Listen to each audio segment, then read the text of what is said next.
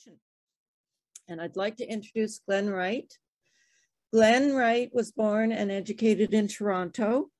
Following graduation from the University of Toronto, he worked as a researcher for Pierre Berton before joining the Public Archives of Canada in 1975, as it was then known.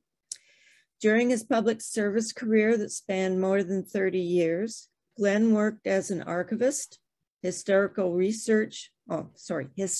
not hysterical, historical research officer, and for many years, assistant historian with the RCMP. Retired since 2006, he is a frequent speaker at family history and genealogical events, especially the OGS, with a special interest in Canada's military history and the men and women who have served in uniform. Glenn has also been associated with television programs such as Who Do You Think You Are?, Ancestors in the Attic, and Engraved on a Nation. He has published widely in family history, genealogical, and historical magazines and journals. Glenn is also the author of Canadians at War, 1914 to 1919, a research guide to World War I service records, published by Global Genealogy in 2010, and Controversy, Compromise, and Celebration, the History of Canada's National Flag, published by the Historical Society of Ottawa in 2017. Glenn has also been actively involved with the British Isles Family History Society of Greater Ottawa, affectionately known as BAFISCO, and served as the Society's president from 2010 to 2014. So at this point, I'm going to stop my share and let Glenn bring his presentation.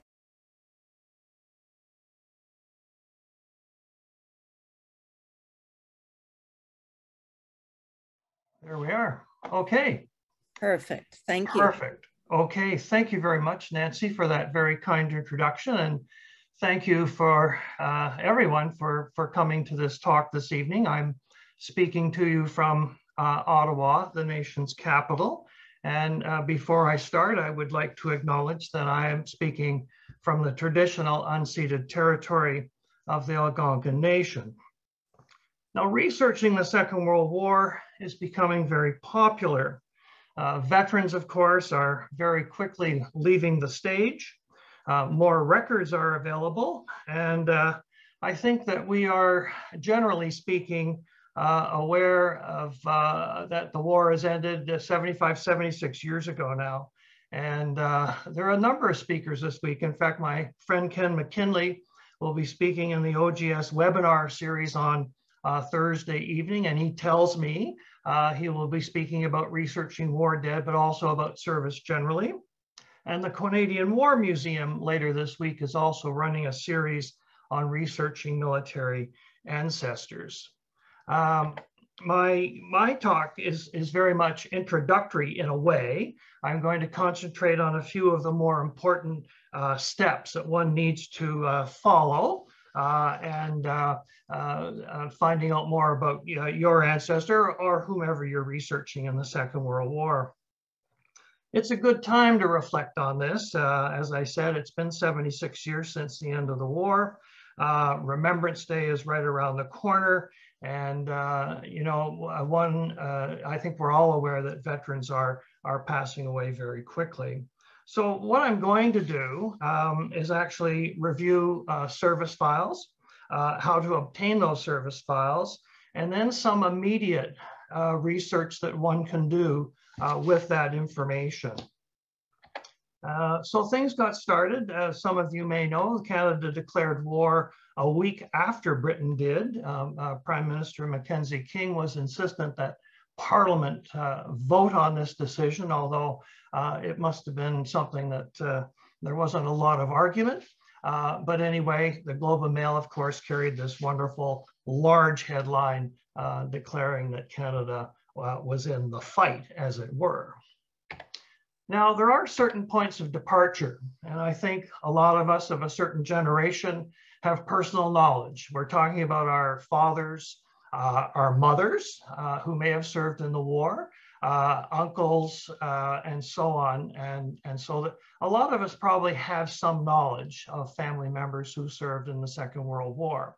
So there's that family lore. There may be stories galore about what happened either at home or in England or on the European continent. Some people have documents. It may be photographs, it may be diary, it may be souvenirs. Photographs, for example, and artifacts, could badges, medals, helmet, pieces of uniform, things like that. In fact, only in the past month, I acquired through an in-law a box, a trunk, a Second World War trunk with photographs and souvenirs, actually from Italy and the Netherlands, of an uncle of my wife. A very interesting collection. But just a little bit of review here, and to give you some numbers. Canadian Army, you can see the numbers up there. Vast numbers of men and women served in the Army, the Navy, the Royal Canadian Air Force. And I'm also going to talk a little bit about the Merchant Navy, which has sometimes been forgotten when in discussion of service in the Second World War. So that's well over 1 million with those. And like I said, women played a big role in this. The Canadian Women's Army Corps, known as the WWIIs, if you will.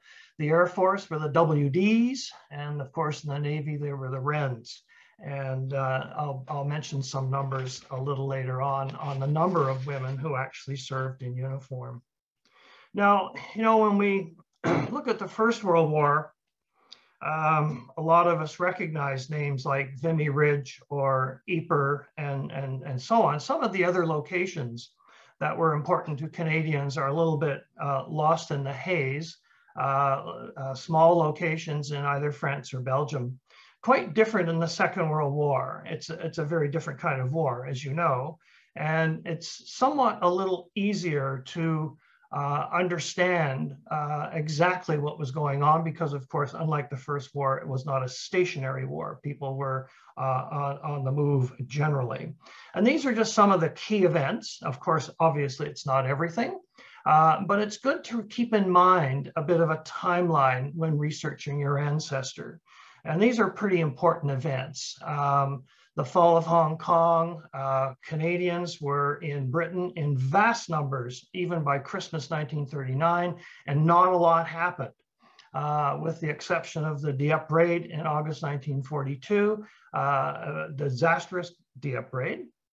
And really, things really didn't get going until the invasion of Sicily and Italy by the Allies in the summer of 1943. And of course, we all know that that eventually led to the invasion of France in June 1944 and the liberation of Northwest Europe, including Holland.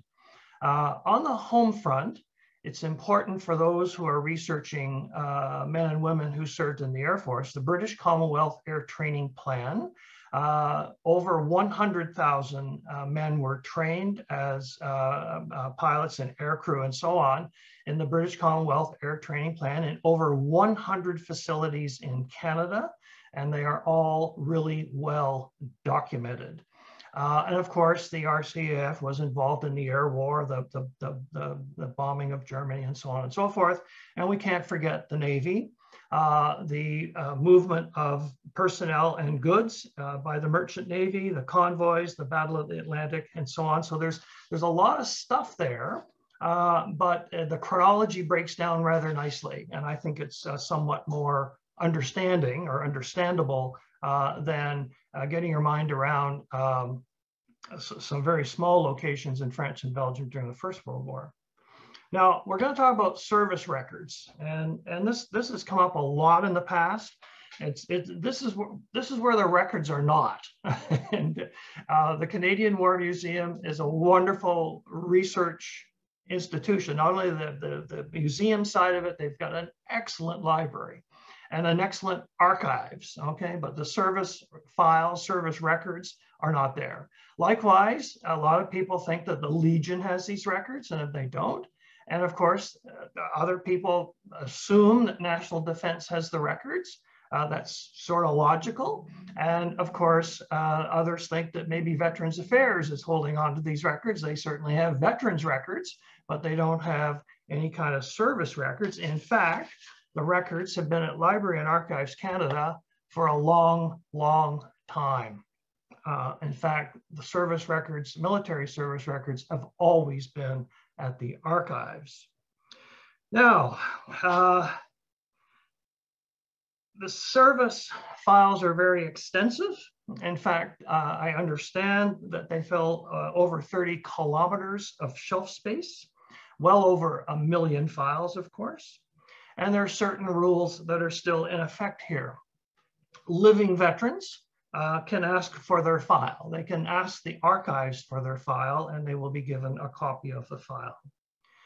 If the service person, the veteran, has been deceased for less than 20 years, next of kin can ask for the file, and some information, but not all of it, will be released. Useful in itself because it allows research and other sources. It's not everything, though. If the person has been deceased for more than 20 years, then anyone can ask for the file. I can ask for your father's file. And there's no restriction on the records. And of course, if you've done any work on the Second World War, you know that the war dead, all those files, some 45,000, are open and available they're online. And I'm going to show you that later if you're not familiar with that. So that's important to remember. So that's who's got the files, and those are some of the rules, okay? But what we're going to do, I'm going to advise people to use the Access to Information and Privacy Law. It's a law. I mean, laws are there to be used.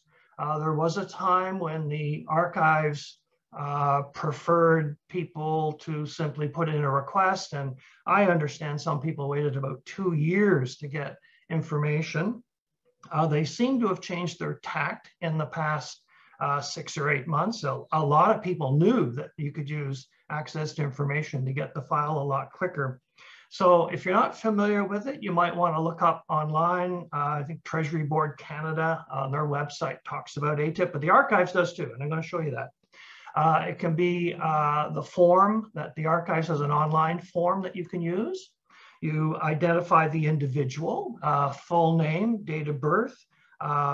If you have a service number, that would be fine. If you don't, even that's fine. Identifying the person with their name and birth date should be sufficient unless you're a Smith or a Brown. You have to provide proof of death. It can be anything. It can be a picture of a tombstone. It can be a newspaper obituary. It doesn't have to be a proper death certificate.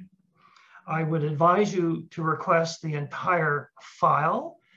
The archives does offer what they call a gene package, a genealogical package of about 50 or 60 documents. I think most of us would like to see everything, even though there's a lot of bureaucratic paperwork. Okay, I warn you, but it might be a good idea to request the whole file. It will cost $5. That's under the Access to Information Law. And in theory, the archives has 30 days to provide you with a copy. Of course, the 30-day limit has fallen by the wayside because of COVID. They are doing their best, and it's certainly going to be quicker than putting in a simple request for the file, okay? And they will provide the file in a digital format. They'll digitize the file for you. And when some of these files are 200 plus pages, you know that that $5 and a little bit of a wait is worth it, okay? And here's where you find it. Military heritage, do people call them landing pages or whatever?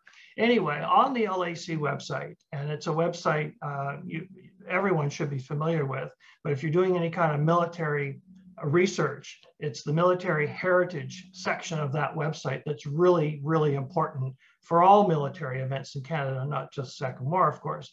So down there on the right, requests for military service files, kind of an innocent little link there. And that takes you to yet another page where, again, they repeat a lot of the information, and then it's got this submit a request to LAC for restricted records. And one has to be careful because they're not getting into ATIP yet, okay? They haven't even mentioned it at this point. And you actually go to the next page where they do talk about formal and informal requests. And you don't want to do an informal request, okay? That's the one that takes a long time.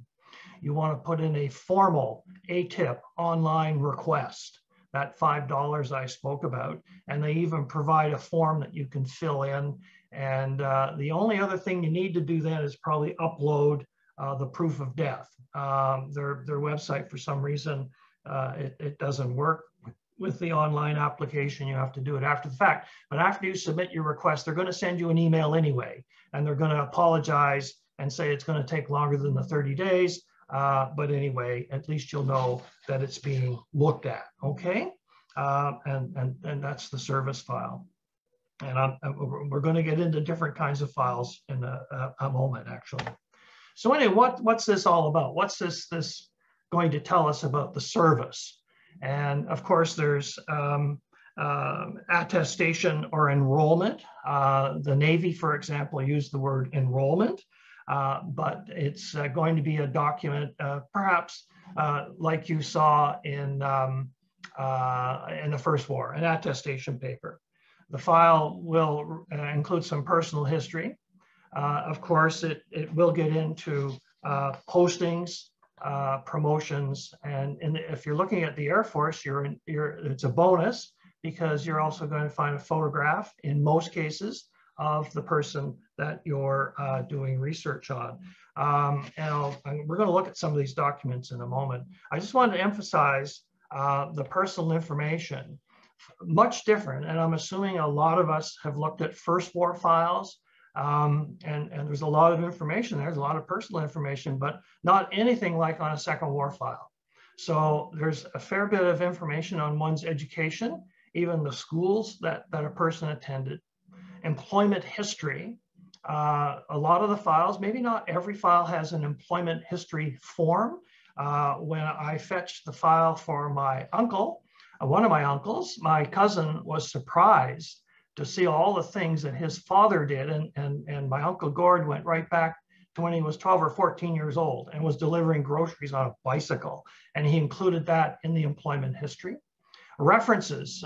People sometimes had a reference from an older adult or a school teacher or a church official about their qualities and so on and so forth. Religion is noted, marital status, medical information in more detail than you would find on a First War file. There's a personality assessment, okay, that, yeah, George is going to make a great officer, or, this kind of thing. They also record any interest that the person might have. And I mean, sports and clubs and hobbies, that kind of thing are recorded. And in the Air Force, they ask for nationality of parents. Okay, so there's quite different than what you've been used to if you've been looking at a First War file, for example. Now, I've broken them down because record keeping and documentation varied according to service, okay? You think of the Canadian military, but it's not homogenous, okay? The Army, the Air Force, the Navy kept their records differently, okay? And so the service records are actually somewhat different in the three cases. Now in the Army, over 700,000 men, including 21,000 women, joined the Canadian Women's Army Corps. We're going to look at service records. And just a word about regimental numbers. And some of you are probably sitting on documents that you've had in the family. The regimental numbers were actually in the Army were allotted by military district. Now, military district, there are 13 in Canada, although they skipped a couple of numbers. They align up largely with the provinces, okay? Although Ontario had two numbers, 2 and 3, Quebec had 2, 3 and 4, that kind of thing. Number 10 was Manitoba and Northwest Ontario, so not exactly aligned to provinces, but they not only the regimental numbers were alphabetical, okay? So Military District 10, as I said, is Manitoba and Northwestern Ontario. All the regimental numbers for someone who enlisted in Manitoba will begin with the letter H, okay?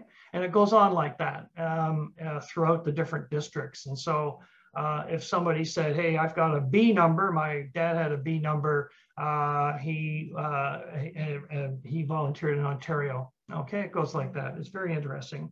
And you won't believe this, or maybe you will, all the women, all their files were prefixed with the letter W.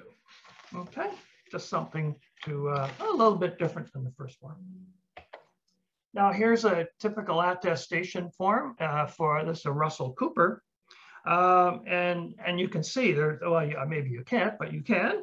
Name, address, date and place of birth, occupation, marital status, religious denomination, name and address of next of kin. And this is his agreement to serve in the Army. And every file will have an attestation document.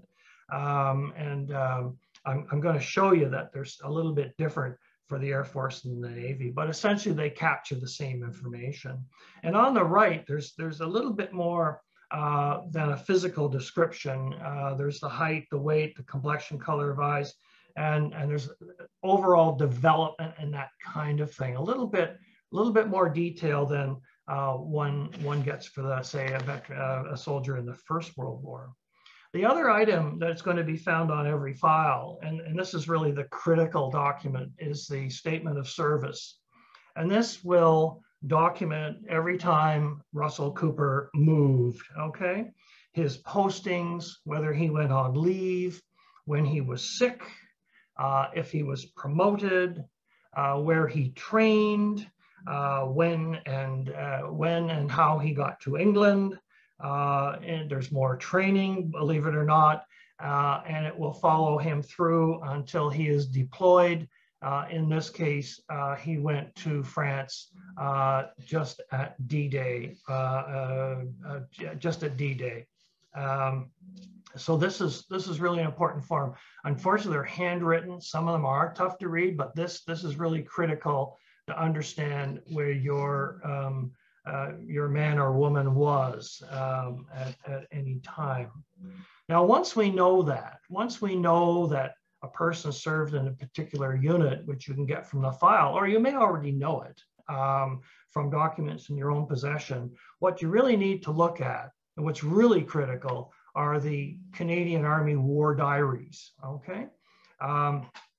Similar, again, to the First World War. They're probably more typewritten than the Second War, thank goodness. Anyway, it's a narrative of daily activities. It's a diary, of course. They're much more documentation in the Second War. Daily orders, operational orders. There'll be a return of officers. If you're researching an officer, there will be a return every month indicating that he was there. And so on and so forth. Communications logs, there could be maps, this kind of thing, social news, okay, all kinds of stuff in a diary.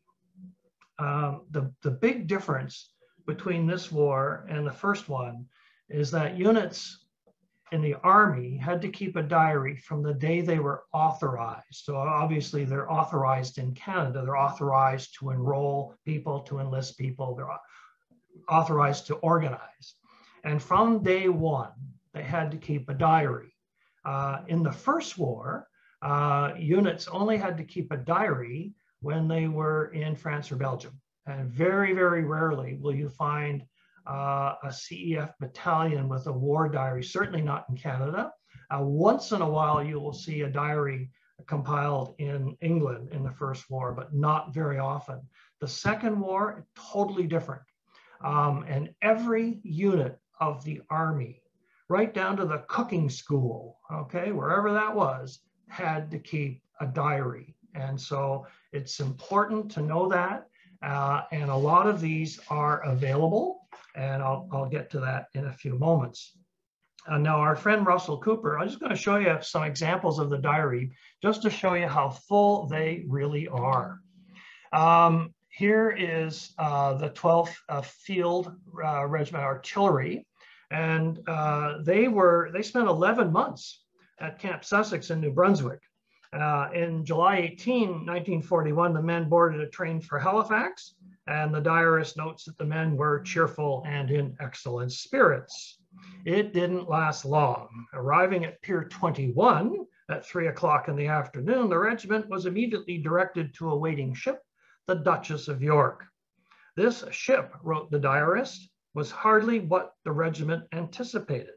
The quarters provided for all ranks were cramped. About 25% had to spend the night on deck. In addition to the 12th Field Regiment, the ship was carrying civilians, British troops, Navy and Air Force personnel, rescued sailors, Free French, Free Belgians, and Canadian troops. Nevertheless, discipline was excellent, and after all, the 12th Field Regiment was on its way to the war. June 1944, D-Day. And again, very interesting. On the 4th, the troops were loaded on their landing crafts. It says it was a tight fit, but all were loaded without incident. The wind blew up in the afternoon and gale warnings were sent out. Exercise Overlord was postponed for 24 hours, and we all know what happened. On June 5th, it was a go. And on June 6th, the diarist talks about the assault on the beaches. Some diarists can almost make it feel that you were there. And if you haven't looked at a Second War diary, a lot of them are like this. They're completely full of human information, a human feeling actually. And of course, it's a secret document, so it allows the diarist to talk about Exercise Overlord and so on and so forth. They were secret at the time. And again, this is a continuation of June 6th, and you can see how detailed that is. And one reading this, in fact, can actually sense that success was within reach. In fact, on June 8th, the diarist does say that everyone felt we were going stronger and stronger. But you know, diaries, and there's a bit of a sad story here. In August 1944, on August 15, 1944, the 12th Field Regiment was actually attacked by friendly fire, which is something we've all heard about in whatever conflict we've been interested in. And the RAF, in fact, mistook the 12th Field Regiment. They were at rest, I believe. And in fact, 11 were killed and over 50 wounded, okay?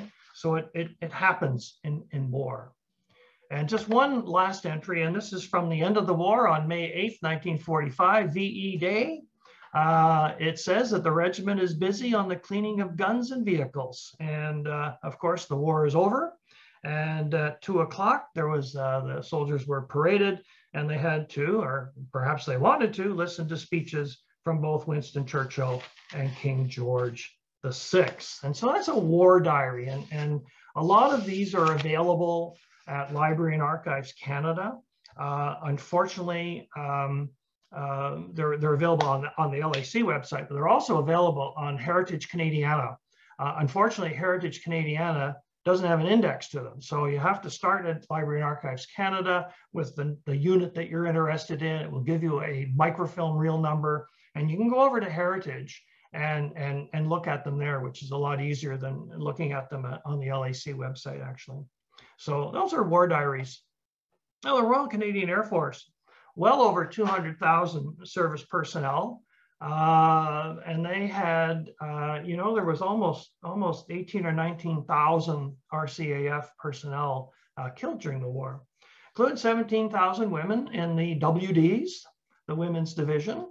Of course, we want to look at their service records. And again, their numbering system is a little bit different. People entered the Air Force with an R number. And if the individual went on to be commissioned as a pilot or a navigator or whatever, he was given another number, okay? A totally different number, and it was prefaced with the letter J. Now, instead of war diaries, we're going to look at what are known as operations record books, or ORBs, okay? And they also include, I mean, if father or grandfather was in a bombing squadron, that's great. But the British Commonwealth Air Training Plan, BCATP facilities in Canada, I mentioned there were over 100 of them, about 103. All those facilities throughout Canada, they had to keep a diary. And so you can actually follow your ancestor through training and actually stop at the various facilities where he was trained. And there could very well be information about him as an individual. Now, as I did say a while ago, the service files for an Air Force personnel often include photographs. Now, you sort of scratch your head and sort of wonder, well, why didn't the Army do that, or why didn't the Navy do that? I don't know. But the Air Force did, and it's to our benefit. And there's one document in particular that's very, very important on a file, and it's this record of service. Here's a fellow, Charles Austin Wright. He is not a relation to me, as far as I know. He was born in 1918. And the top left lists his training, okay? He started out at number 1 Manning Depot in Toronto. He probably walked into the office and said he wanted to join the Air Force. He did some service flying training at Brantford. He was at number 1 Initial Training School in Toronto. He then went to number 1 Air Observer School at Toronto. It was located, I believe, at Malton, and he was commissioned on 11th of September, 1942. And you can see in the top left-hand corner that his R number has been scratched out and a J number placed there. And there's a photograph of him in civilian clothes. He's about 23 years old at the time. Now he's become an officer, and the card, and these are extra large cards, okay? They're often folded on the file, but they're large. And of course now his J number takes precedence, and there's an indication in the middle there of his postings and attachments. And this is all very interesting because it does have him now as an officer. He's gone to the United Kingdom. He does some initial training. The units are identified there. And then he's assigned to 419 Squadron. I believe it was known as the Moose Squadron. And in this case, he did 10 operations. And on the 11th, he was killed. Okay, and it was the file. I thought this was the easiest way to show you these large documents. And unfortunately, this Charles Austin Wright was killed in action. And in fact, the file actually includes him in uniform. Okay, and you can see you've got the R number there, and the J number is a little bit vague on the photo. But like I said, most files, Air Force files, will include a photograph, and it's very interesting. Now, these operation record books, this is just a generic sample. They don't have a fancy title like the War Diary, a fancy title page, but you can see they're typewritten. They are very, very extensive. So every unit of the Air Force, be it like I said, Army cooking school, I think the RCAF had a cooking school, and they had to keep a diary like everybody else. And all the facilities in Canada, the training facilities, likewise had to keep diaries. Now, the advantage of the British Commonwealth Air Training Plan facilities in Canada, they were stationary. Some of them existed for 5 years, bombing and gunnery school, an observer school, or whatever. And because they were stationary with a staff that didn't move, they often published newsletters or little newspapers and things like that. And those things ended up on the diaries, okay? So it's really important that if you're doing RCAF, if you can determine where someone was trained, and that might have taken a year and a half, it's important to look at every facility where that person was, because you don't know what you're going to find. And here we have 419 Squadron. They're at Middleton, St. George in England. And again, down at the bottom, August the 9th, what did I say, 43, there's a description of the aircraft that are about to take off. They indicate there were 16 aircraft were detailed for an operation against Mannheim, Germany. One of the planes did not take off. It blew a tire on the runway and did not go. The other 15 did. And he does say there that one did not return, and that was the plane that, that Wright was in. He was a navigator. And a plane was, they don't know for sure, but it was probably shot down over Germany, okay? And they say it very almost in passing that the one plane didn't come back. But the real bonus to these operation record books, and I said that Wright was on his 11th mission. He did 10 before that. And of course, you've heard about people who did 20 and 30 and so on and so forth.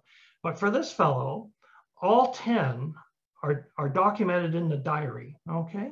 But not on his service file. And that is the real value of an operations record book. And I'm going to show you his last operational flight.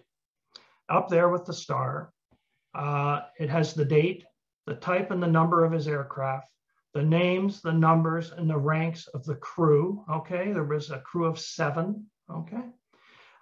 It gives the target, which was Mannheim, Germany, the bomb load, and the comment. And this I find very sad and very almost routine in a way. Its failure to return must be presumed to be due to enemy action. The planes that did return, you see the little paragraphs there. It talks about their success or not. In fact, the next 2 planes down there, the first word they use is successful. Where they dropped their bombs, whether they were shot at, whether they were damaged at all, whatever, and when they got back to Middleton, St. George. And I want to emphasize that this kind of information is not found on a service record. It's only in an operations record book. So very, very important to look at these operations books. They are virtually all on heritage. Again, one has to go to LAC, do an initial search. It will come up with a microfilm reel number, and usually there's an indication that it's available on heritage. If not, always check those microfilm reel numbers against heritage, where there are no indexes for some reason, and the diary's there. And of course, like I said, the heritage site is a good one to use. Now, the Navy, of course, you know, different again. Less than 100,000 service personnel, included 7,100 women. And again, we're going to look at service records. There is something called on the LAC website, on that Second War landing page there, military history page, something about service ledger sheets. And they only go to 1941. But I'm going to show you one because, of course, they were used throughout the war. Now, the Royal Canadian Navy, you think, okay, men in blue uniforms on ships. Well, it was a little bit different. Men could have served in the Royal Canadian Navy, and their numbers begin with the letter N, or the Naval Reserve, and their numbers begin with the letter A. Or if they were in the Royal Canadian Naval Volunteer Reserve, those numbers began with the letter V. If you see them on something you've got at home, or in any kind of research that you're doing. All officers, their numbers began with the letter O. So that sort of makes sense, doesn't it? And I'll just show you one of these ledger sheets here. There's quite a good explanation of them. They do take in the First War. They also take in some Newfoundland fishermen who were involved in the First War, who were helping off the coast of Newfoundland. Of course, it's not part of Canada. But there are ledger sheets for a lot of these folks, and they're very interesting. So it's mainly First War, but they do cover the first year or so of the Second World War. And there's a pretty good explanation there of the sheets, but they don't, the sheets aren't there. That's the problem. And here's an example of one, Walter Gordon Randall. And he was in, now you'll see that he doesn't have a letter in front of his number, but he was Naval Reserve. And it lists over on the left side the ship or establishment and his rating or his rank in the Navy by rating, and the dates at that particular rating. And it's got his conduct over in the middle of it's a large document, that's what it is. His character, very good, his efficiency and so on. Down on the bottom right, this fellow died in the war, and the memorial cross went to his mother, his next of kin. And some of the forms actually have next of kin information across the top. So the form did change during the war.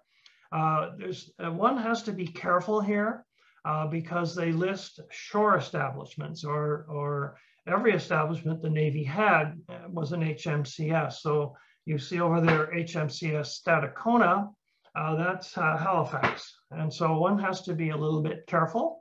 At the bottom of that list, he was serving on HMCS Valleyfield, which was torpedoed off the coast of Newfoundland in 1943. Or May of 1944 rather. And so one has to be careful. There is a website, all one word, called For Posterity's Sake. Again, For Posterity's Sake. And it's a wonderful listing of ships and naval information and so on and so forth. Another website that does very well with Canadian naval records is all one word, Ready, I Ready. And you can find out that some of these locations listed on here, in fact, were nothing more than shore establishments. But he did serve on the Valleyfield.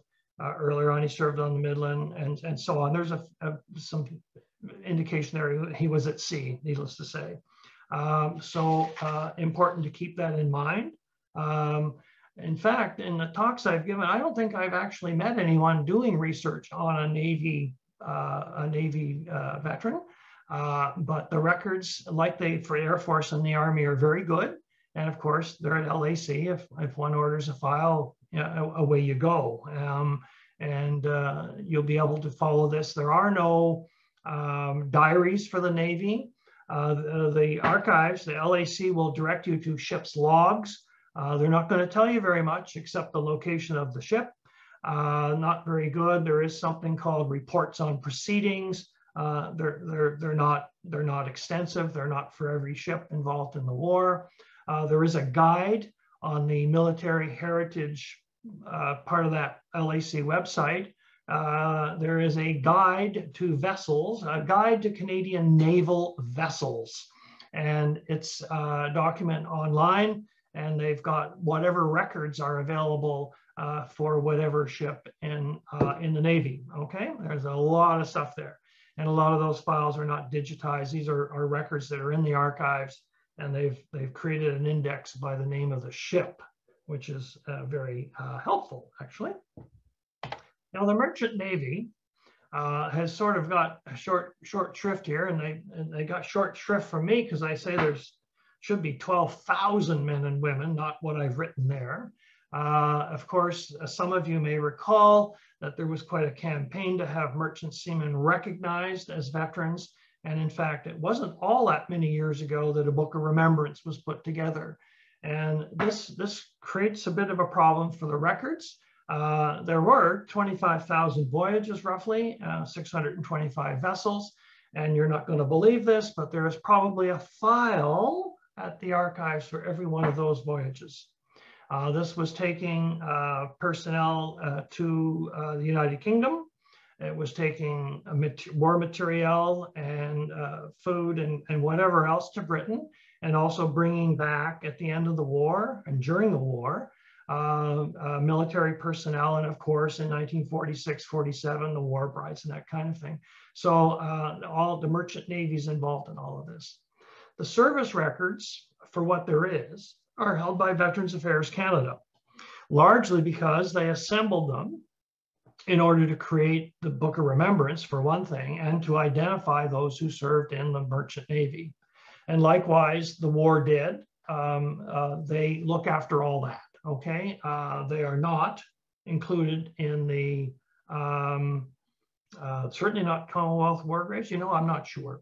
Anyway, the war dead, again, I'll show you, there's a search, the Veterans Affairs has a little search thing. You can search for war dead. And the service records you have to apply. It would apply the same as LAC for the Army, Navy, Air Force. An access request, a $5 access request is probably the best way to get the record if you have someone who served in the Merchant Navy. And those who died, there is a book of remembrance. Now, I'm going to show you what one of these Merchant Navy files looks like. It is of someone who died, and that was the only way that I could obtain the file. I couldn't get a file of someone. I didn't have any names, to be quite honest. And what they do, they've got these little summary cards, and they've got the name of the person, where he's buried. And you can see they've blocked out certain information they didn't want me to know, which is kind of weird since the fellow was long dead. But anyway, that's neither here nor there, because they certainly do tell me a fair bit about him. What ship he was on, the official number of the ship, something about next of kin. Oh, they blotted that out, even though they're probably deceased as well. He was from Dufferin County here in Ontario. He's also commemorated on the Halifax War Memorial, okay? The odd thing about these files is that they also include a summary of all the correspondence that the merchant shipping people received about this particular merchant seaman. You can see some of it's been blotted out, but the actual letters are not there. But this annotation, this ongoing summary is included. Okay, it's a little bit unusual. I assume on a file, if one made an access request, you would get a file without all the stuff obliterated. But anyway, it's better than nothing, okay, at this point. The other bonus for Merchant Navy, and it's the only wartime service where this happens, there's a photograph and his fingerprints, okay? This is his application for a merchant seaman certificate, this man, Norman Hammond. And it's very interesting. This fellow, in fact, was in the Merchant Navy long before the war. In fact, he had some kind of reputation. He actually sailed around the world on a Norwegian ship. He was in the Merchant Navy sometime in the 30s, was there during the war, and he was sunk, his ship was sunk in February 1942. But there's enough on the file. It's got his next of kin and you know, his education, his training to be in the Merchant Navy, that kind of thing. And he was on a ship that was hit by a U-boat in the Caribbean, okay? But aside from the fact that he's war dead, I just wanted to show you the kind of information that is available for one who served in the Merchant Navy. Now, just a word about war dead. I know my friend Ken McKinley is going to talk about this on Thursday night in one of his OGS seminars, but I thought I'd very quickly go over war dead, just some key sources, and I want to show a couple of things that you might not be aware of. On the left, of course, is the famous Benny-sur-Mer Canadian Cemetery up and behind Juno Beach in France, or for a lot of our men who were killed at D-Day and beyond. And of course, the invasion of Italy, big battle at Ortona in December 1943. A lot of Canadians died in the Italian campaign, and one of the larger cemeteries is the Moro River Canadian Cemetery in Italy. Now, war dead, as I said at the very beginning, the service records of the war dead are available and have been available for several years. The files are for those considered to be war dead from September the 10th, 1939, remember when Canada declared war, to December 31st, 1947, are open to the public for research purposes. And this is death from all causes. So it could be killed in action, died of wounds, missing and presumed dead, illness, accident, even suicide. These files are especially valuable for anyone if there's a lot of family history and genealogy in these files. Now, You can ask for the whole file if you want, like any other file. They won't have any trouble vetting it for you because it's all available. And there is an index right here on this part of the website. You can search the database. Now, Ancestry, our friends over at Ancestry have digitized every one of these files. Now, what Ancestry and the archives did, however, they chose from every file about 50 or 60 documents that they thought you and I would be interested in. Okay, so you're not seeing the whole file on Ancestry. Okay, if you wanted to see the whole file, whatever it looks like or consists of, you would have to make a request at LAC. On the other hand, you can look at the Ancestry database there. If you're not an Ancestry user, you know, a lot of this stuff is often available around Remembrance Day, and I'm sure it will be next week. And again, they've digitized these 50 or 60 key documents, what they thought were key documents, and they're included in this collection of War Dead. And there's about 45,000 files there that, you know, they are interesting. You get the attestation paper, you get the statement of service. If it's Air Force, you get the photograph. There'll be information about possibly what happened. And some of the files even have burial information, although some of the men who died in Germany were actually repatriated and buried elsewhere.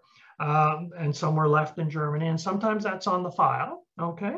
And in addition to this service information, and again, you just have to say a little prayer and hope that the Ancestry and the LAC people did this.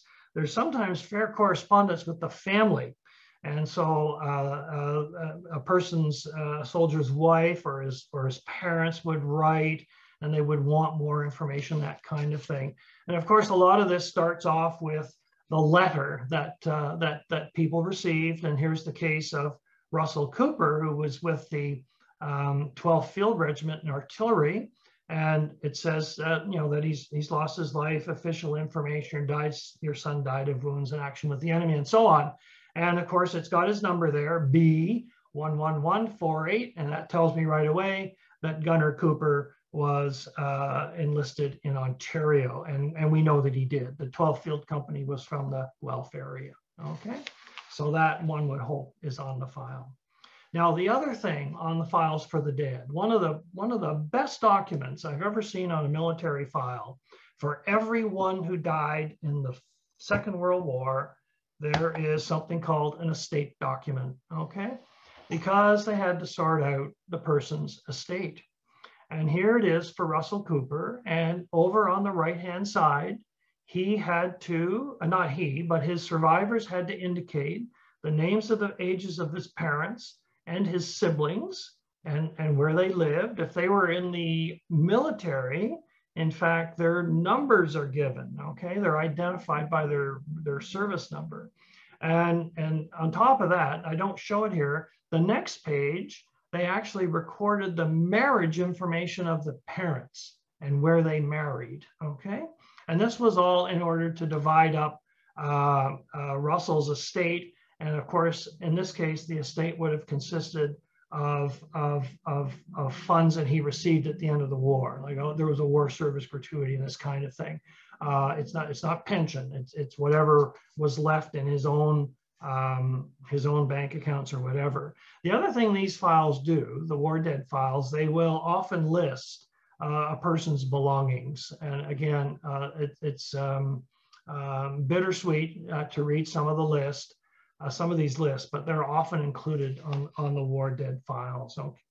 Now, of course, the other place you want to look for War Dead is the Canadian Virtual War Memorial. It's part of Veterans Affairs. It seems to improve all the time. You can do a search there by name and by war, and it will tell you where a person is buried or commemorated if there's no known grave.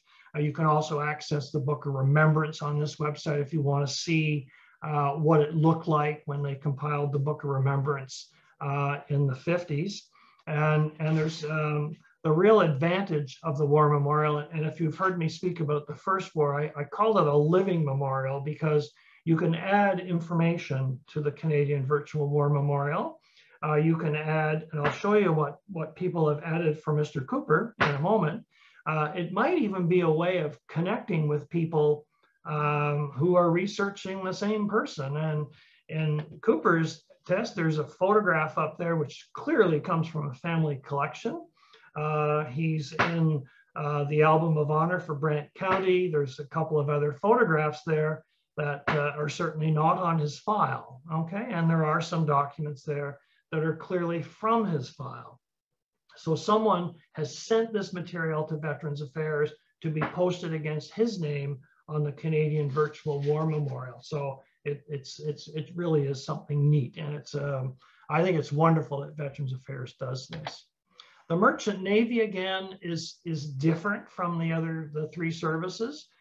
There is now a Book of Remembrance, and I told you that the files are at Veterans Affairs Canada. There's a good bud of mine, Bob Daou, down in Waterloo, who has put together not one, but 4 books on the Merchant Navy, and he's looked at every person who died, okay? And there's 1,700, Bob's gonna correct me, 1,750 who died. History of the ship they were on, the event, the sinking, if you will, other crew members, and he's used the documents like the one I showed you earlier to tell a little bit about each and every merchant seaman who died in the Second World War. And it's just wonderful. It's one of the better places to get this information because, of course, it's not readily available in the detail that Bob has in these books. And Veterans Affairs will help you. They do have a war dead registry, and you would get that kind of information that I showed you. And also on this website, you can ask for a file, and they in fact do suggest that you use the Access to Information law and plunk down your $5 if you're looking for a merchant seaman. Now, there's another source, and some of you may be familiar with it. When I ran across it several years ago, I was quite taken with it. Unfortunately, it's only for veterans who were from the provinces of Manitoba and Saskatchewan, and both provinces had a program in the 90s where they would identify physical features in the province and name them after a veteran, okay? In doing so, they created biographies of the veterans, and there are 2 books that deal with this, one for Manitoba and one for Saskatchewan. And you can see they're not extensive biographies, although some are. I just chose these 3 at random. The first one, Alexander Kozak, is commemorated by Kozak Island, which is in North Knife Lake, and that's in Saskatchewan. The second one, Rudolph Ruck, Ruck Lake in Manitoba, and likewise Herbert Morrison is remembered by Morrison Lake, and it says there it's northwest of Wells Lake. It was named after him in 1995. Again, a very interesting way to commemorate veterans, and one wishes every other province had done the same thing, but if it's Manitoba and Saskatchewan is of your interest, those 2 books are really very, very important. And just a word about honors and awards. You're going to see this on a service file. There's going to be a card, a 5x7 index card, and it will indicate the various medals that a person received. Now, most veterans have service medals, depending on where they served, okay? But if he received a gallantry award, that would be indicated as well. This is from the Veterans Affairs website, and their section on medals, not only do they have color illustrations, but they have a sort of little history of the medal and the requirements for the medal. And it's important to have, and it's sort of a good place to look at the medals and understand them a bit more. If you're looking for a citation, and here would be someone who received a Military Cross or a Distinguished Conduct Medal. There is, of course, a database at Library and Archives Canada. And this one, in fact, goes right back to the War of 1812. If you're not familiar with it and you're interested in some of those other military events like 1885 resistance or South Africa or whatever, First War, And certainly they have the Second War here, and it will tell you what the medal was and that kind of thing. Again, in an oddity, if you want to look at the actual records, you have to go to Ancestry, where they actually have the cards. They're large 5x7 cards, and they actually have them on their website. And again, this military stuff, sometimes around Remembrance Day, they make it free if you're not a member. And of course, I know people in Ontario can go to their local library and access Ancestry. And I believe some public libraries, you can do it from home. Certainly here in Ottawa, we can. And so I suspect most of you out there who are very experienced at doing this know about that. Now, the other thing, and we don't have time to go through a lot of this stuff, but histories of the war, like the regiments, the squadrons, especially the 400 squadrons, the 429, 419, they often have little histories done. Likewise, the ships, there's often ships' histories. Memoirs, there's lots of letters available online, that kind of thing from the Second War. Look at the website for the Canadian War Museum, the Veterans Affairs, and even the Legion magazine. If you're not 100% sure of the war and its chronology, its timeline, take a look at those websites. Veterans Affairs especially, and the Legion magazine have lots and lots of information that's freely available on the war, and I think it would help your understanding. Now, the other thing that's happened, the Legion, and bless them, have created sometime in either the late 80s or the 90s, I think, something called military service recognition books. And I think this is rather a dandy source to know about. It's done by provincial commands. The Legion is organized by province. They ask for people in their area to submit biographical information about people in their family who served in the military, and to supply a photograph if available, and also to add any stories or reminiscences. Okay, whatever they know about Uncle George who served in the Second War, send it in. These military service recognition books also include First War and militia veterans. It includes British veterans, and also goes beyond 1945 to include people in the military, for example, in the 50s, 60s, peacekeepers, so on and so forth. Some volumes I noticed included war brides, separate from their husbands and that kind of thing. There's over, are you ready? There's over 90 volumes of this. Some commands have 15 or 18 volumes, like Ontario, for example. The good news is they're all online. They're all free. They're very dependent on advertising. That's how they publish them. And so you have to wade through a lot of local advertising to get to the really good stuff. The Ontario volumes have the Ontario Provincial Command has a master index to their volumes. And I think they've got about 17 volumes. But anyway, I'll just show you what one of these looks like, because I'm really happy this stuff's available. This is from volume 3. And you can see they've got 2 people there from the Second World War, the top 2. And the guy on the bottom there, though, he's from the First World War. And it's very interesting. You can see the fellow at the top there. It's quite a detailed biography of what he did in the war. And some of them, in fact, go beyond the war, text about what they did when they came back from the war and that kind of thing. So it might not, if you're looking for a family member, you're probably gonna know about them. But if you're looking for that uncle or that in-law that you don't know a lot about, and he happens to turn up in one of these books, it really is a bonus. Now, if you get tired of looking at websites and books and whatever else you look at to do your research, you can do this. The Real War. On the National Film Board website, there is something called War, Conflict, and Peace, World War II archival films. But better still are the newsreels. And I don't remember this because I'm not old enough, but if you went to the movie theater in the 1940s, there was often a newsreel, and it was an Army film newsreel. 8 to 10 minutes. These are available. The War Amps of Canada put them together some years ago, actually, on DVDs, and called Canadian Army Newsreels. The Archives has a list of them, but you can also watch them on YouTube, and it makes a real difference watching them on a big television set than it does on your computer.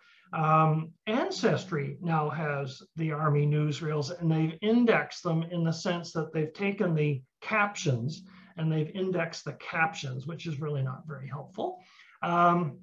But if you just get tired of doing research and you want to look at some of this stuff from the war, it gives you a real sense of what was happening, and they really are interesting to watch.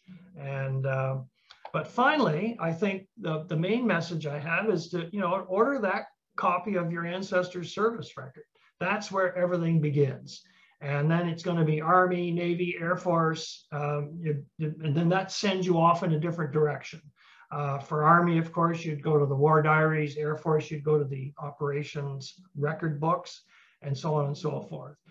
There could very well be other archival records. The LAC, of course, the National Defense have written official histories of the Army and the Air Force, and in doing so, had a lot of records that they had pulled from the system back after the war. And those are now in the archives, so it's almost overwhelming. And of course, there's lots of published sources around and online research. We're all familiar with these various websites that will help us. And I think Glenn has reached the end of the line here. So I don't know if we've got time for questions or whatever, but I'd like to thank you for your attention. And I can only assume, not seeing you, that I haven't put anyone to sleep. Thank you very much. Well, I can honestly say I'm not asleep. If you can stop sharing, I'll bring my screen back up. Yep. Okay. Great. So I'd like to thank you, Glenn. This was really interesting.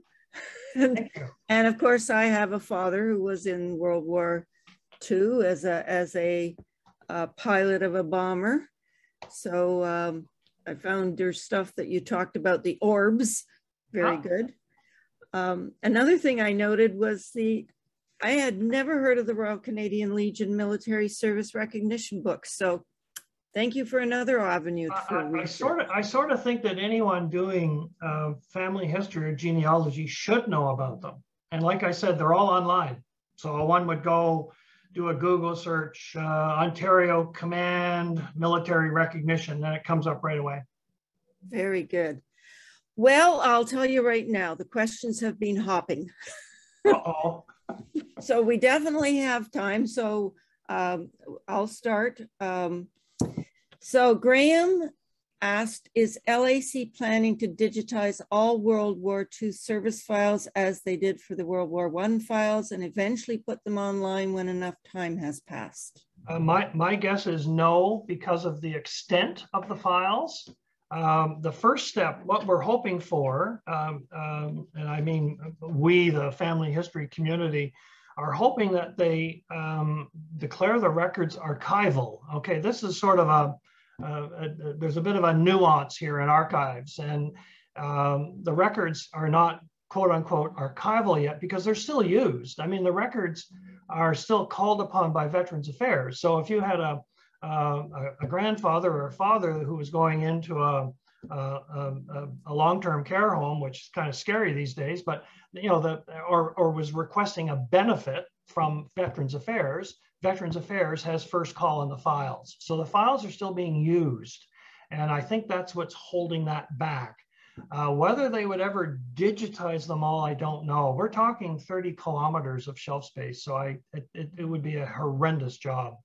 But what we can hope, if they declare the records archival, then they would be generally available, much like the first war records were about 1992 or 3. Yeah. Okay, that's very interesting. I love to hear nuances.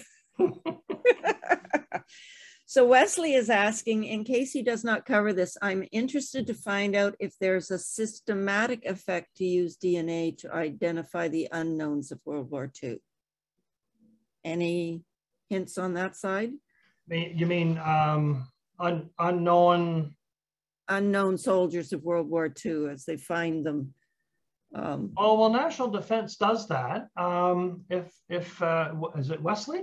If he's not familiar with the program, he should look at the website for the Directorate of History and Heritage, National Defense, and they have a link to the group who actually do that work. Last time I heard her, it was a fairly young woman, in fact, who was in charge of it. And they were primarily interested, of course, in the First World War. And like other countries, especially the United States, there is a program actually at National Defense for the identification of unknown remains. Very good. Brian, he asked, one of my uncles, a Canadian, ended up in the RAF. Is that a completely different source you need to use? Well, yeah, I should have mentioned this. The air crews in the Second World War did not respect nationality. Now, the one I showed you, Charles Austin Wright, I think all 7 members of the crew were RCAF.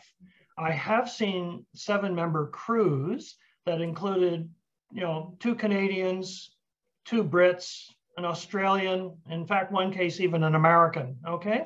So it's a mixed crew. And in fact, I was asked that question the other day. Someone said, well, my grandfather flew with the RAF, but he joined the Air Force in Canada. And that tells me that he was with the RCAF. There's only going to be one file. If he joined in Canada, he's RCAF, and the file would be in Ottawa. But now, the orbs would be National Archives in England, wouldn't they? No, yes. And I believe they might be online at the National Archives. They might be, yeah. Yeah. Yeah. Because I have that same thing. My dad's crew was half Canadian, half English, and the ground crew was English, and he flew off an RAF base. That's right, but he joined the RCAF here, didn't he, Nancy? That's right. That's right. So his file's a Canadian. He's a Canadian file. Yeah. Okay, but the orbs are definitely over in England, because I saw some when I was over there. I had one day at the National Archives and I looked at some of them. Yeah.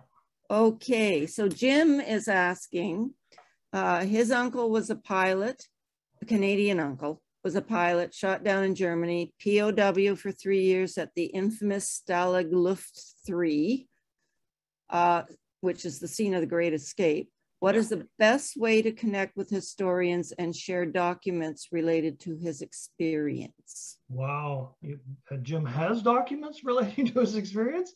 There's been a lot of books written about POWs and escapes and stuff. That fellow in Toronto that writes a lot of books, Barris, what's his name? Oh, Ted Barris, yes.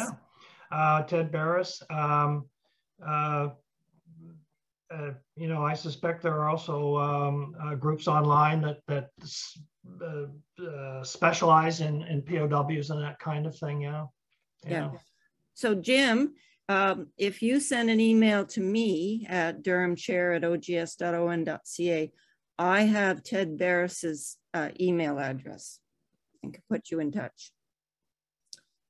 Okay, moving on. Vicky asks, if an applicant for World War II service had been previously in World War I, would that be indicated in his file? Yes, it will be. Yeah. Very good. For certain. Yeah. Okay.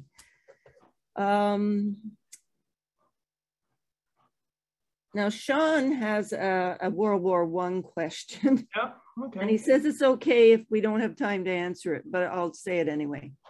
Is there an archive for regimental pictures from World War I? I found different regional sites, like for instance, Elgin County has the 91st Battalion, but is there an official records site for regimental pictures? No, there isn't. I know the War Museum has a number of them, especially those long ones where the whole battalion is shown. It's about 3 feet long, eh? Right. And looking locally is probably the best place to look for them, actually. There are some. They were published very early on in the war, and I've only seen them at the War Museum, where different units had group pictures taken and people were identified, but they're very unusual and not very common. So I think it's best to look locally, because a lot of those battalions in the First World War really reflect the area from which they were recruited. And as we know, it was done in small towns and in small cities and that kind of thing, where most of the men came from one specific area. So I would look in local museums, local archives, even local libraries for that matter, for that kind of thing, yeah. But there's no central repository that I know of. Okay. Deborah's asking, would the records for the 1st Special Services Force be available? I don't see why they wouldn't be. It was Canadian, right? Yeah. Sure, if the person served in uniform in the Canadian forces, then the file is going to be there in the archives. Okay. Wendy says, my grandfather was an aircraft mechanic. Would the mechanics have orbs? Well, not the mechanic. It would be the unit that he was working with. If it was a squadron, say 429 squadron, then that would be the orb that one would look at. Would it be very likely that aircraft mechanics would be mentioned in an orb? No, but what I would do in his case anyway, or her case, is to, if I had a copy of his file, I would like to see how he ended up as aircrew. Did he train? Did he sign on in 1940 or 41 and he might have been trained for something a lot different and didn't work out. Okay, so he didn't have it to be a pilot, didn't have it to be a navigator, but they found him something to do. So that would be documented, and he may very well have moved around Canada for training. Okay. So it's important that's why it's important to get the file and see exactly where one was trained and so on and so forth. And that would lead you to the operation record books. Okay. Kathleen asks, does the D/D in the Air Force document you showed mean discharged dead, as it did in the C.S. Forster books about Horatio Hornblower? I believe it does stand for that, yes. Okay. Some things don't go away, do they? No, unfortunately. No.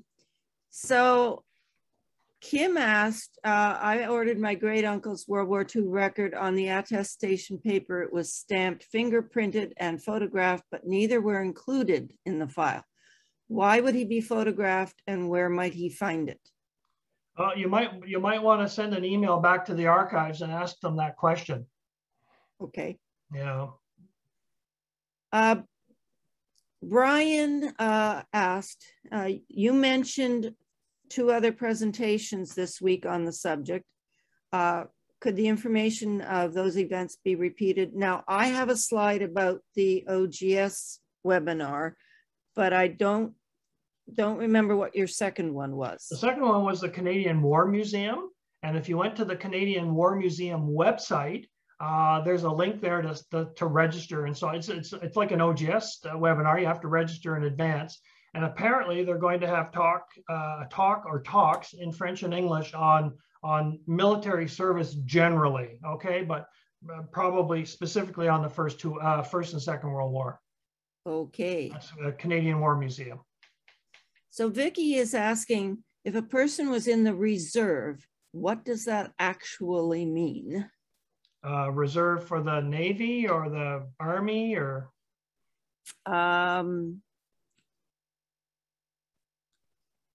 I have a feeling it was when you were talking about the Navy.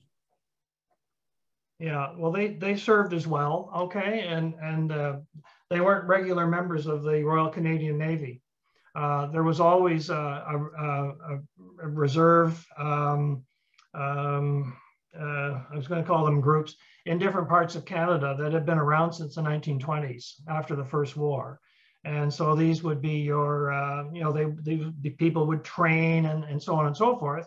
And of course, come 1939, 1940, they were needed. And so they would volunteer to serve like anyone else. Well, I know there's still reserves nowadays because my sister and brother-in-law were part of the Naval Reserve. Yeah, same kind of thing. If something broke out tomorrow, they'd be eligible. Yes. Yeah, unlikely, but anyway. Okay, so Betty Jean asked, what were those two websites you mentioned for information on ships, bases, etc.? Okay, there's two. The first one, all one word, is WWII Ready. Okay. And the second one, which is unbelievable in the amount of information, is all one word, For Posterity's Sake. Okay, and I'm assuming there's no apostrophe in that. No, it's all one word. No grammar. Okay, thank you. Verna asked about if there was a handout, and I do have a slide at the end of my presentation with Glenn's email if you're interested in getting some sort of a handout from him. Grant, and Verna also asked, is there any information about conscientious objectors for World War II? Okay, there is actually, if one looks at the website of Library and Archives Canada and does collections search, okay, one will see that there are a lot of files dealing with objectors, largely Mennonites, Doukhobors, adherents of Seventh-day Adventists, and some other religious groups. There, best of my knowledge, there's no list of names or anything like that. I looked but couldn't find any kind of academic work on COs in the Second War. There is a book on the First War, and she might want to look there. It's hard to know what she's looking for. If it's information about an individual, I suspect it won't be there. But that's just my feeling. Okay. Grant says, can Glenn discuss the usual waiting time after service records are ordered? He requested records in April 2020 and has not heard anything from LAC. And I asked if he used the ATIP $5 route or just a request, and he said just a request. Yeah, that's the problem right there. Should he turn around and do ATIP now and spend the $5? I think he probably should. And I've been waiting about 6 months on the last one. They're well behind, but they have to do the ATIP ones first, okay? Because under the legislation, the ATIP legislation, they have to deal with us first because we went in under the act and we put down our $5. So the people that just sent in a normal request are at the bottom of the list. Sounds like a good $5 spent. Yeah, it is. It's a good investment. Okay, I have a comment from Anne. She said that the Navy magazine was called The Crow's Nest. Yes. Okay. I have quite a long post here from Kathleen about the geographic features. She's saying that the naming of the features after World War II casualties was more extensive in Manitoba and Saskatchewan. The lists were used as sources for names for unnamed features when the federal government started mapping after World War II. The books for Manitoba and Saskatchewan casualties were only about a ½ inch thick. Ontario had 2 books about 1.5 inch thick.